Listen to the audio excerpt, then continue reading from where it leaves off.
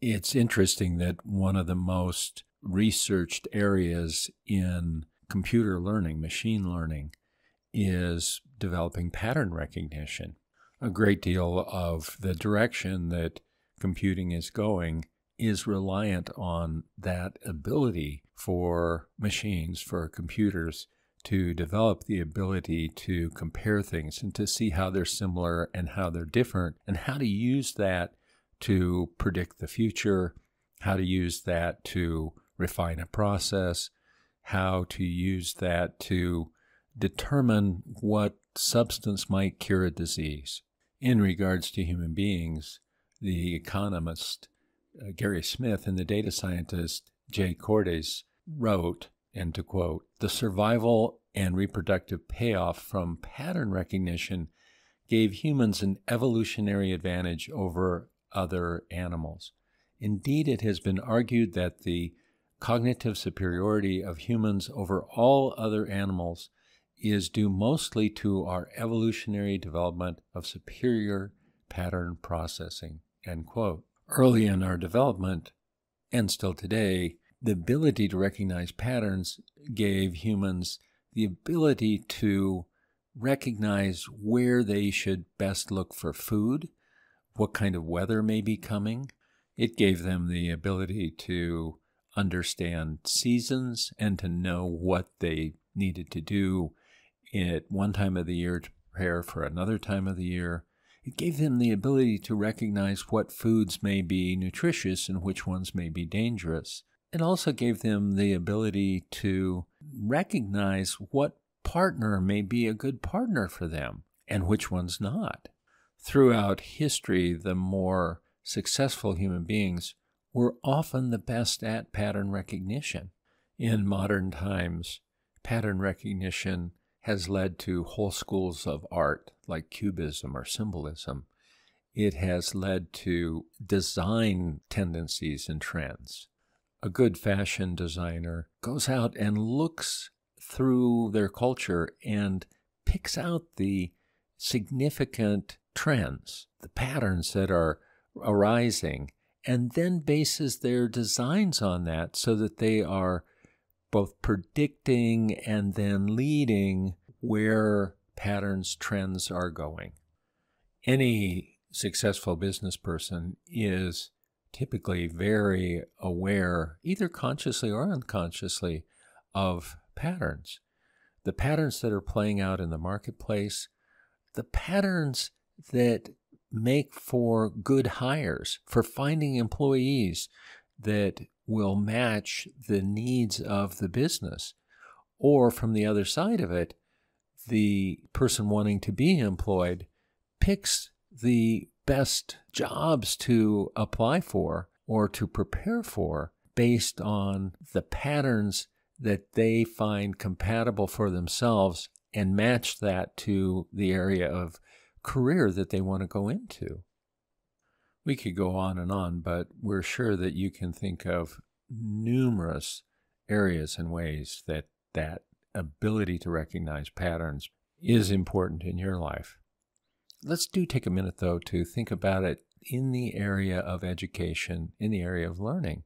As we've talked about before, unfortunately, much of education these days is just preparing for tests, memorization to a large degree. And there's not much focus on how to really develop an ability to recognize patterns and the underlying organizing principles that we find in nature and in life.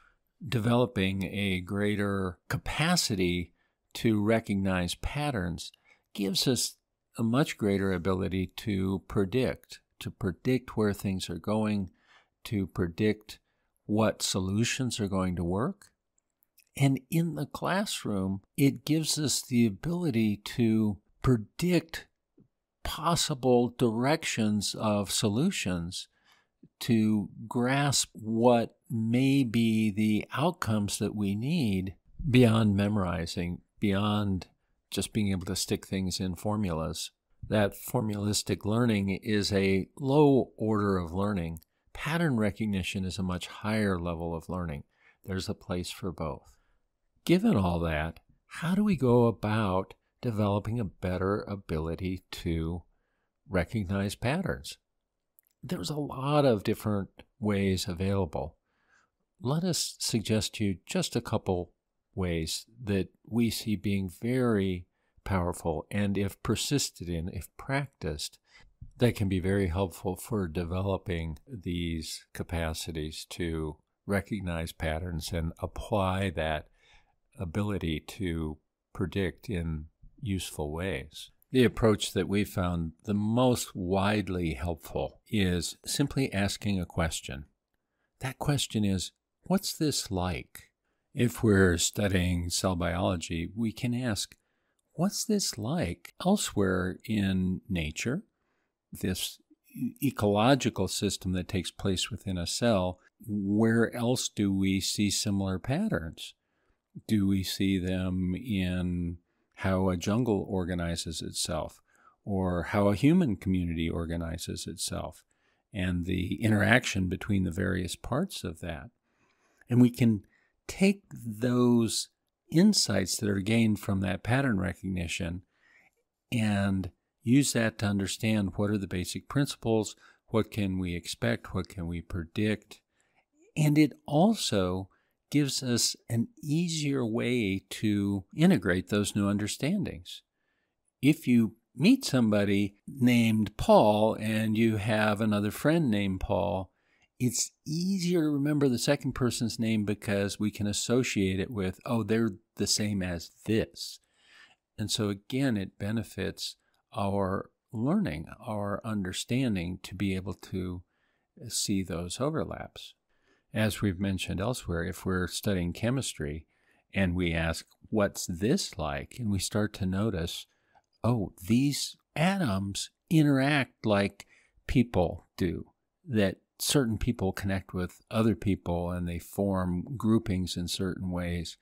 And we begin to use our understanding of those patterns to understand chemistry. It often greatly enhances the ease with which we catch on to chemistry. There are numbers of approaches that have been developed used to enhance our ability to recognize patterns. Our favorite comes from the delightful David Gordon. He shared this with us many, many years ago, and that is to play this game that goes, pick two random objects and then ask ourselves, how are they alike? For an example, a toaster is like a hummingbird. And then we ask ourselves, how are those two things alike? Well, they both do better when we feed them, and they both generate a lot of heat. And most people like having them around. Now, none of these connections are like, oh, wow, that's so profound. Although at times doing this, you will find those kinds of connections. Asking the question about how is one thing like another forces our brain to begin looking for those patterns that connect, those ways in which these two things are similar. Let's try another one. A book is like a car. They both take us on journeys, and they both are the result of the advancement of the mechanical age. And done well, they both took a lot of thought to produce one that people would like. Now, the advantage of this game is obviously it can be done anywhere, and it can be done amongst friends, it can be done on our own.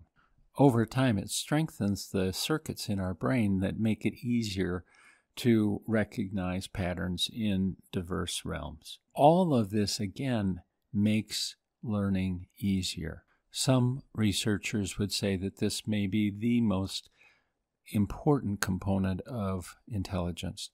Babies use it from day one to figure out their world, to figure out how to engage, how to speak a language, how to navigate their world, how to find what they're looking for. Imagine all the ways that you'll benefit as you practice this over time. This will be fun to do, and it'll make you smarter.